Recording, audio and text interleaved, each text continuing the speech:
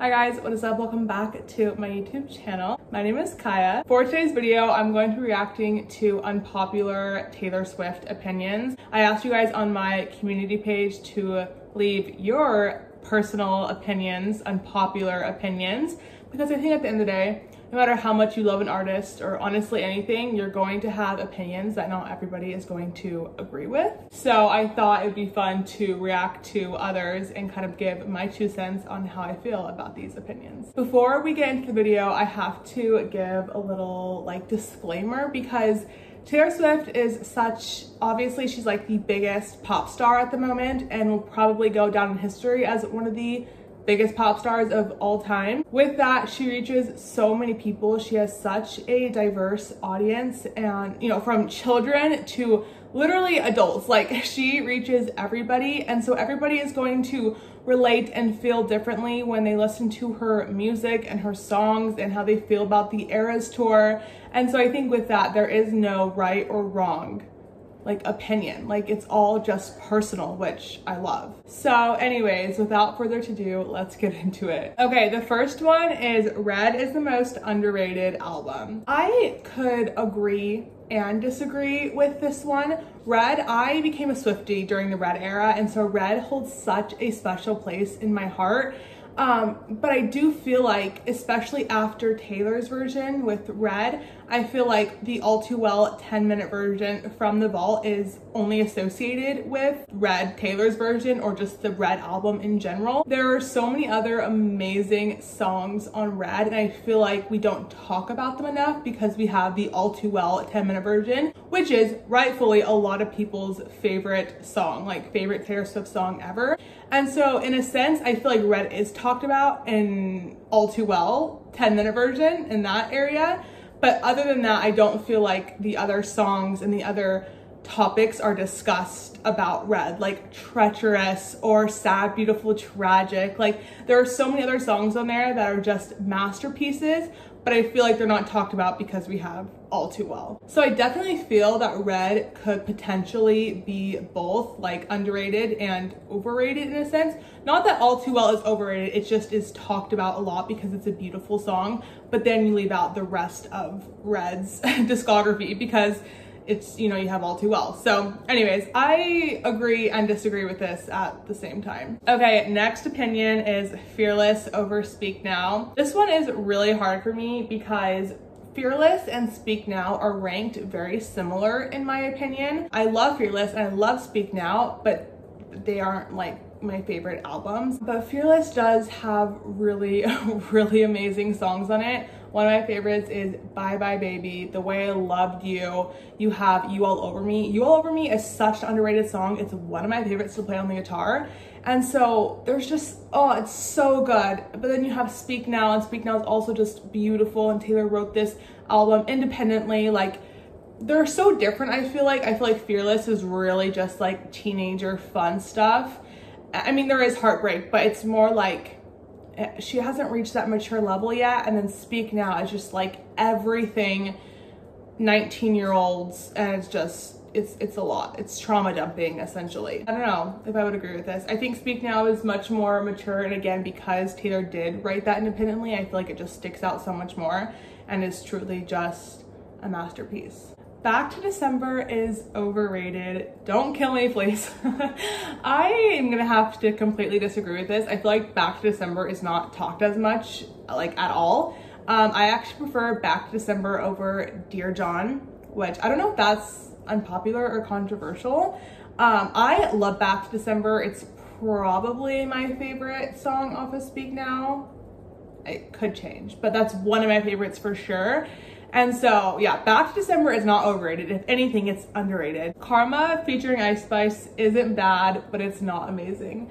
I feel like that's perfect. I think a lot of people had different opinions on Ice Spice with her collaborating with Taylor. And I think the reason it's so just interesting, there are so many different opinions and controversial opinions surrounding this collaboration, was because I don't think any of us would associate Ice Spice with Taylor in the same genre, Ice Spice is obviously talented. I don't really listen to her, but I could never see them collaborating. And so when this collab came out, I think it was like a shock to everybody. And so we were all super interested and confused and also excited to see how this song would sound. For me personally, I prefer the original Karma version. But again, I don't think the Ice Spice version is awful. Like, I really don't. I think it's kind of fun, it's quirky, and I like that she incorporated that version on the Eras Tour for a few of the shows. I think it's fun. So yeah, it's not bad. It's not the best, but it's just fun. I like it. Okay, we have a big opinion coming up next. And this one says, her music is good, but she keeps talking about her relationship with other men, how she was hurt, yada, yada, yada. All other artists does it too, no doubt, but she do it a lot.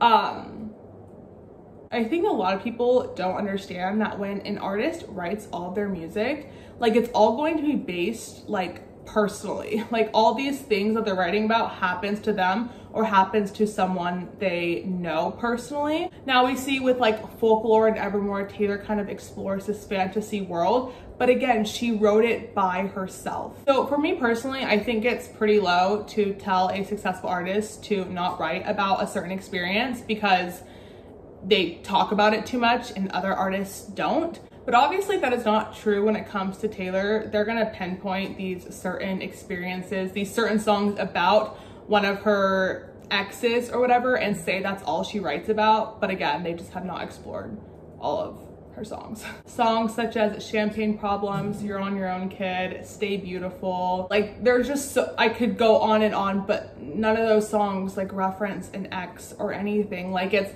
not always about that. And again, I will insert what Taylor says about the difference between men and women and the music industry. There's a different vocabulary for men and women in the music industry, right? Give me an example. Okay, a man does something, it's strategic. A woman does the same thing, it's calculated.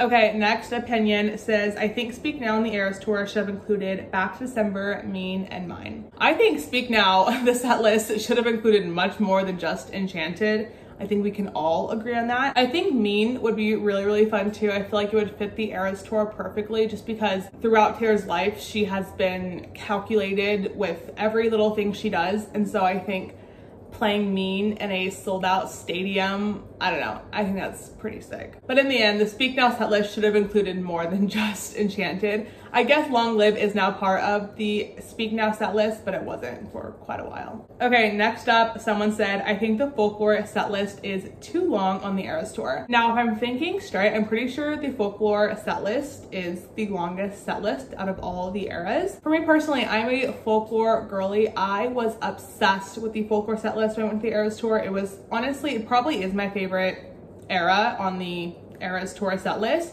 It is so beautiful. All of my favorite songs were played. My Tears Ricochet, Betty, you had August, Cardigan, Illicit Affairs. Like, everything was just perfect for the Folklore set list.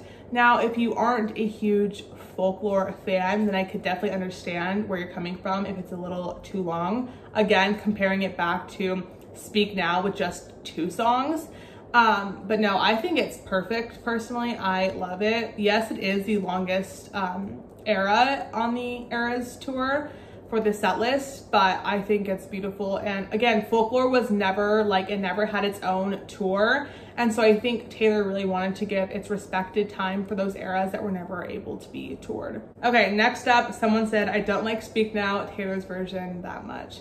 I'm gonna be completely honest. I know this is an unpopular opinion, what I'm about to say. Speak Now is not my favorite Taylor Swift album. It's just not something like, it's not the first album I reach for. I love it. Like, literally, do not get me wrong. I mainly only listen to Taylor Swift, so I obviously listen to Speak Now, and I love songs on there, but it's just not like my absolute favorite album.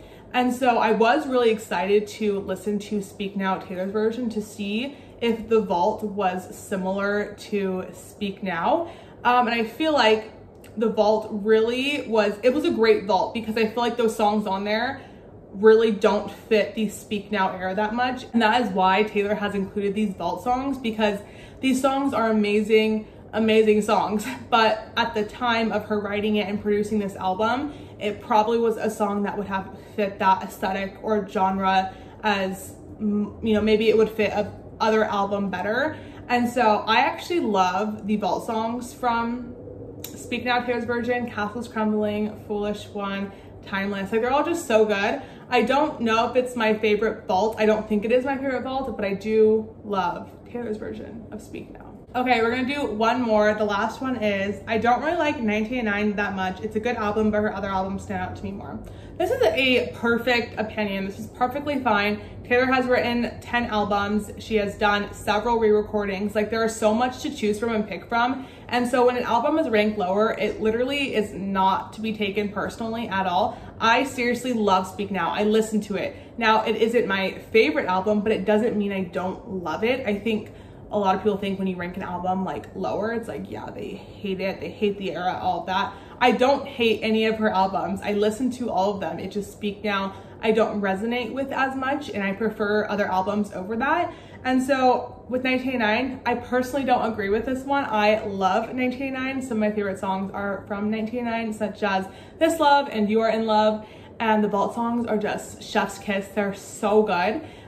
So I do love 1989. Okay, that is it for this week's video. Please let me know in the comments down below any of your other thoughts, opinions, unpopular opinions on Taylor Swift. If you guys enjoyed this video, please give it a thumbs up and subscribe down below, and I will see you guys next time. Bye!